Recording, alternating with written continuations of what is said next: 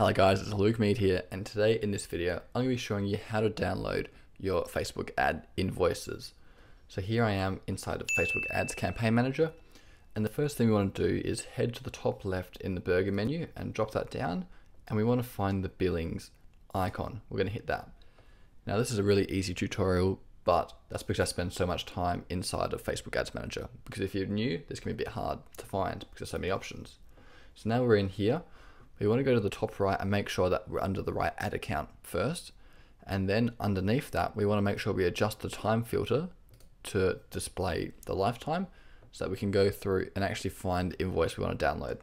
So you can see all the invoices across the lifetime of this ad account. And for example, if we want to download this invoice here, that failed, we can click that download button and have a look at that and then open that up. Now you might want to download these invoices if you're doing, some stuff for tax, or if you're accounting in your agency, you might want to keep record of these. It's really important. You can download it here, and there you go. You can see there's a transaction ID, which is really important if you want to talk to Facebook and show them what you've been working on, get like a reference for this payment. That's it. And you can even see a breakdown of where your ad money is being spent, which is really helpful.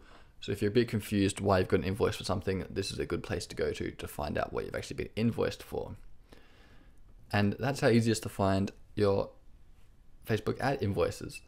Now, if you want to learn a bit more about Facebook ads, I do have a separate video for beginners about that. I'll link that at the end of the video. I hope you guys enjoyed this. Have a great day. I'll speak to you next time. Ciao, ciao.